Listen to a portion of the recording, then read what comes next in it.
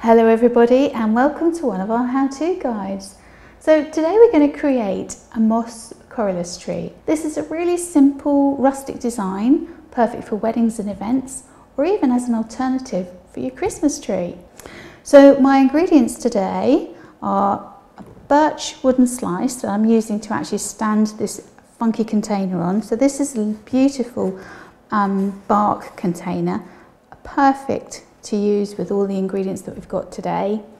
Then I've got some Corylus Contorta. This is a short bunch I've got here, so it's a 60 centimetre. I've got fresh tillandsia, so that's tillandsia moss. I've got fresh bun moss, and I've got some preserved moss balls. I'm also using my usual Florist toolkit, but especially in my toolkit today I have wires. I hope it inspires you to have a go yourself, so enjoy!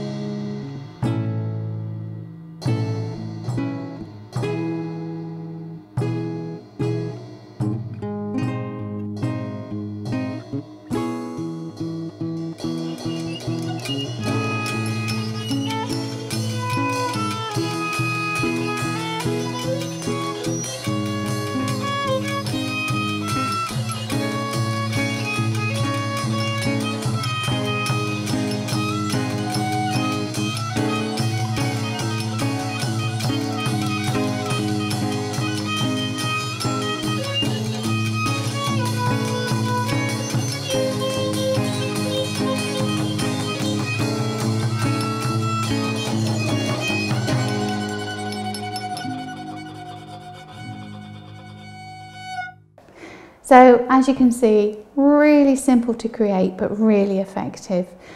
I've got a few top tips if you're likely to want to create this yourselves. If you used artificial moss instead of the fresh tillandsia and the fresh bun moss, obviously it's going to last a lot longer. You can make it in advance and store it, so you don't have to worry about last minute stress. And tip number 3, you could, if you wanted to make it more of a Christmas alternative, add glass baubles with LED tea lights in them rather than the moss balls that I've used. Or you could add Christmas baubles, and obviously if you decorated it with a few battery lights, it would look really romantic and twinkly, and it would reflect beautifully on the tillandsia. Top tip number 4, it is really messy to create, so make sure you make it up somewhere suitable where it's easy to clean up afterwards. Alright, well thank you so much for watching. Don't forget to subscribe to our YouTube channel for lots more tips and hints, especially some moss inspired ideas.